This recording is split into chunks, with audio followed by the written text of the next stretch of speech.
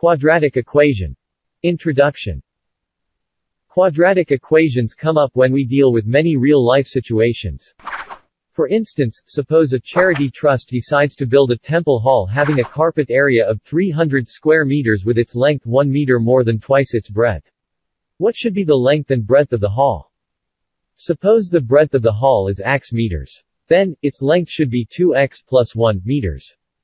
Now, area of the hall equals 2x plus 1 into x m to the power 2. Which is equal to 2x to the power 2 plus x into m to the power 2. So, 2x to the power 2 plus x equals 300. Therefore, 2x to the power 2 plus x minus 300 equals 0. So, the breadth of the hall should satisfy the equation 2x to the power 2 plus x minus 300 equals 0, which is a quadratic equation. Solving of quadratic equations, in general form, is often credited to ancient Indian mathematicians.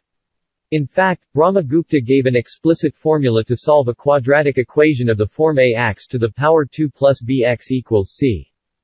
Later, Sridharacharya derived a formula, now known as the quadratic formula for solving a quadratic equation by the method of completing the square.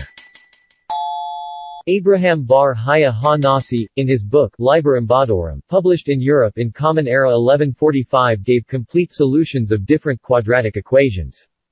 In this video we gave you an introduction of quadratic equations. In further videos, you will study quadratic equations, and various ways of finding their roots. You will also see some applications of quadratic equations in daily life situations. Till then, take care and don't forget to like, share and subscribe our channel.